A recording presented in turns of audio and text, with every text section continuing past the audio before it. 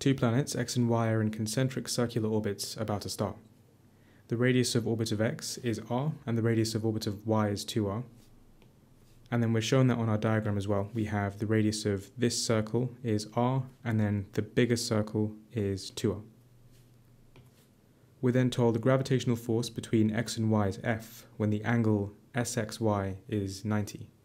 So this angle is 90, and the force between x and y in these two positions is F. And then we're asked to work out the gravitational force between x and y when they are nearest to each other.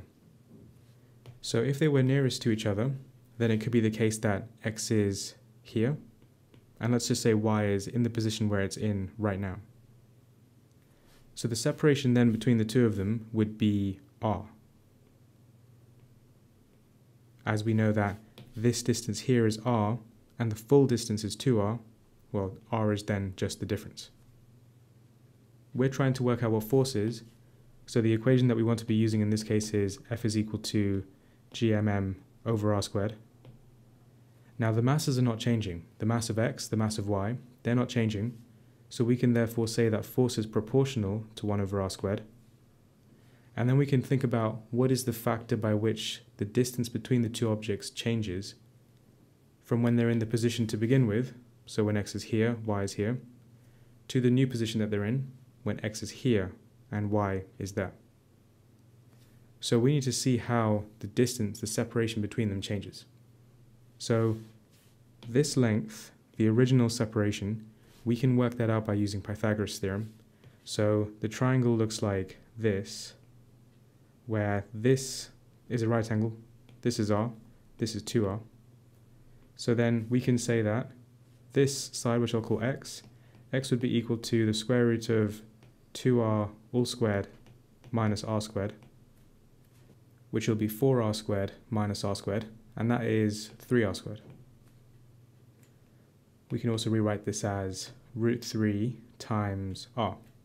We can separate the square root into two parts, root 3 and then root r squared.